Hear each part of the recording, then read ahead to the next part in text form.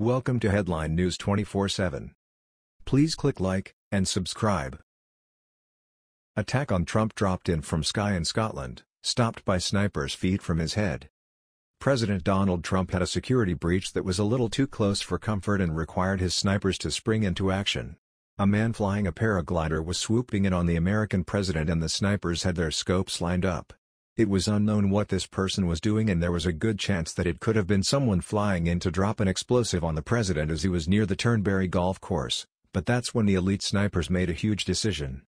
Just as the person on the paraglider came within feet of Trump's head, the snipers decided not to fire. The flying human net ended up being a protester who was dropping by with a nasty message for Trump, and within seconds the elite snipers made the critical decision to spare the annoying person their life after they realized what they were flying in with. This person flew in with a banner sign to protest the president. It was an aerial threat that no one saw coming until it was too late, but it turned out that the protester only wanted to send a non-violent message, so the snipers spared them their life. The snipers probably could have taken them out if this was declared a no-fly zone.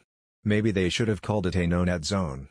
The pilot will still face legal trouble and it could be bad considering they were that close to the POTUS.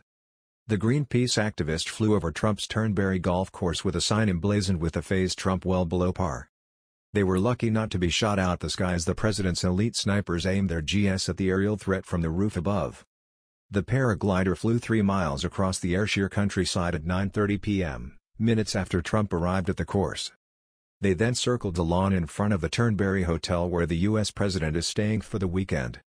A Greenpeace spokesman said police had been informed of the protest 10 minutes prior to it being launched. Greenpeace also claimed they contacted Prestwick Air Traffic Control by telephone and radio to inform them about the paraglider's arrival. But officers say it was an offence and are seeking the pilot.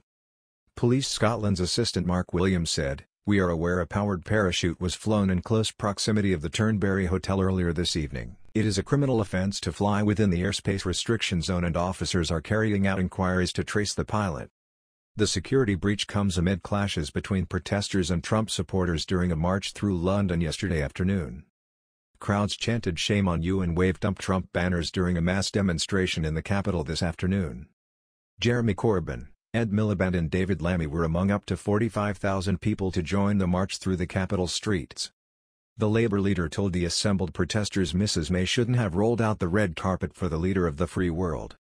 But many Tory MPs and fans of the Donald on Twitter pointed out that he had previously invited the IRA to Parliament and called Hamas his friends. This type of behaviour must be met with very strict repercussions. People of the public should not be able to get that close to the president or leader of any country. A stern punishment should be in store for this person as it could be viewed as something along the lines of an assassination attempt.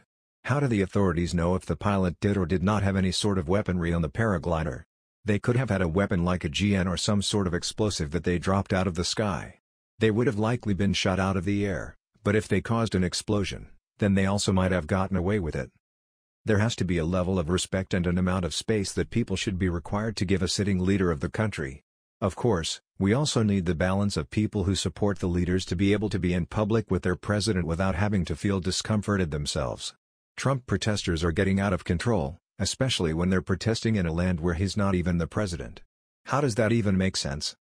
If President Trump shows up at your golf course, then it should be fine to give him a handshake and thank him for dealing with CNN and their fake news or guys like Jim Acosta who have brought shame to the journalism industry.